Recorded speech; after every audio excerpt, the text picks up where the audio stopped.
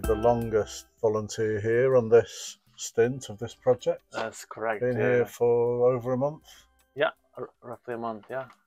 Working quite a lot in here and quite a lot outside here. I'm going to test my equipment, see if we can do a little walk and talk. Yeah, we're doing this plastering just here. Tell me a little bit about, like, we can sort of see a bit of everything here, like the exposed bit and kind of how it was made in this door. Yeah, we can see here that it's made with those bags initially, and then after we are applying the first layer of plaster, and this is with clay, water and sand. Yeah. And later on I'm going to apply a second layer. We start applying already on the other side a second layer with clay, lime and sand. Yeah, let's go and have a look around the other side, because we can sort of see the progression from the bags, which you can see on various other videos, to the first layer of plastering to this layer that is in here, kind of mud and waffle. Here more close to the final to this beautiful stage. Plastered finish, which just sort of gets polished. Yeah, it's getting super soft. Yeah, we're applying water every day for a month. So and what does that do? It get harder. It can harden. So every day when it dries, it's getting kind of a bit of a stronger layer.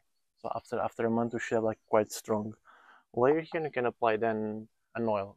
Yeah, seed it, make it waterproof. And so you came from kind of a bit of a different life to do this. What was it that appealed to you about it then? Well, I originally studied computer science. Yeah. So I was working as a software engineer, but I was a bit tired of the digital world. So I miss using my hands, and this is why I got interested in this eco/natural building. And I came here to learn about this specific technique called Superadobe. And this is amazing that you can just like build with things that are already in place and have the minimum, let's say, import of things. So it's simple, just makes sense to me. Just build with things that are literally under your feet. And have you done anything like this before? I've done some workshops, like on earthship. There is a technique that we use it here as well to build with the tires. You can see those earthship walls there. But it was like a small thing, like a weekend long. Right. And right now it's like my first like off-grid real experience, and it's amazing. I really like it. So what is it that you like about it then? Because you've been doing yoga up on that hill at 6:30 in the morning, and cooking food and all sorts of things as well, haven't you? Yeah, I kind of like this. I think it comes a bit with the work that I was doing is the problem solving. But here it's applied with a more, let's say, physical aspect of it. So we can like, in the end of the day, instead of having something on a digital world, we have like a house, a place where people can live, and protection from the elements. Yep. And for me, it makes like so much like sense that like those things are like, they're not rocket science. What would you say you're most proud of in the work that you've done in this building then? Proud, I think just the mindset that one can gain of just go for it and learn on the way, and see that sometimes walls are not perfectly flat, not perfectly like the way that we are used to see them in a society, but they are good enough, and they give every bit more life, in my opinion. They have like more like the same thing that a tree grows in the nature. Sometimes it's straight, sometimes a bit curved because of the winds. And here I think we could say this is because of our experience, right? Sometimes things get straight, sometimes it gets a bit curved, but in the end, it works, as almost everything always works. Yeah. What do you think you might take? Because like you're going tomorrow morning after over a month. Exactly. And then probably after a week it'll feel a bit like a dream. What do you think you'll take back into your life? I think every single time that I'm in these projects and communities, I always think like that is doable. That one is like, it's possible.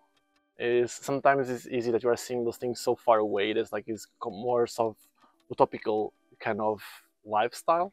Yeah. But here you can see that it's like, it's not easy, but it's doable. It's a lot of work. But yeah, I think in the end of the day, you have like a place that you can like possibly leave, and you know how it's built, and you know how to fix it. And for me, it's kind of sort of a really like empowering feeling that's like, yeah, it's possible. Does it make you feel like doing something yourself like this? Yeah, totally. I'm not sure exactly with this technique, but it's also something that I really loved here, that multiple interests that I have and like multiple things that I've read about or even had like some small workshops, they all kind of are here in one way or the other. Like the earthship, we have the food forest with the permaculture principles, like the dry toilets, and like all of these things that like here I could see them like really being used in a single place, and that for me was like, it was really beautiful. It is really beautiful, the kind of these little small things, and then in the end we have like a place that people can come, can build community. Let's take a little walk around to the sunny end of the building to Eyster's wonderful tree. Yeah, this is the sure. We have a beautiful tree here that our artist created, and that for me is like totally out of my skill set. Like make it beautiful, it's like I'm not used to it. Just like make things functional is more my. Yeah, you've been working on a guttering today, haven't yeah, you? Yeah. Today we installed half of the guttering system that we're going to use to harvest water.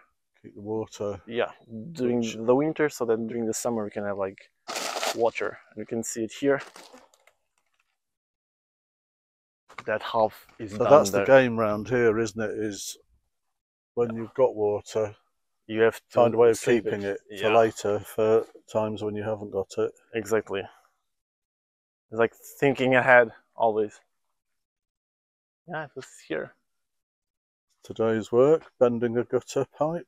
Yeah, there was a bit of a learning curve there, but at the end we're getting like better at it, and like it's like a practice. And finally, like I'd say, out of all of the people here, you're probably the most regular visitor to the river down there. Yes. Have you got anything you want to say about the river? I do have it. First, it's amazing. Like, because I've been here for a month, and I think only 3 days I didn't go to the river because it was a rainy day, like it was really rainy. But still, after all those days, when I'm thinking about going to the river, my mind says you're gonna be cold, it's gonna be too hard. So there is always this little barrier. But even if I'm aware that when I'm crossed it, the barrier is gone, it's always there. And I think I can relate these towards other challenges in life, that even if I've done so many times, there is always this kind of doubting about myself. And yeah, but sometimes you just have to kind of just go for it. Yeah, you get used to hearing your self-limiting beliefs and then just doing it anyway. Even when you've done it before. This has been your tent down at the bottom that we can see exactly pretty close to the river. Yeah. You were saying it's quite loud. At night you can have a pleasant sound of water, let's say it. And from the other side, we have the chicken coop that sometimes also likes to wake us up in the morning. And yeah, asking to go out, actually. You'll be missing all those sounds soon then. Exactly. Yeah, I'm curious to see how it's going to be being back into the city, how I'm going to feel. And what perspective I'll gain from distance from here.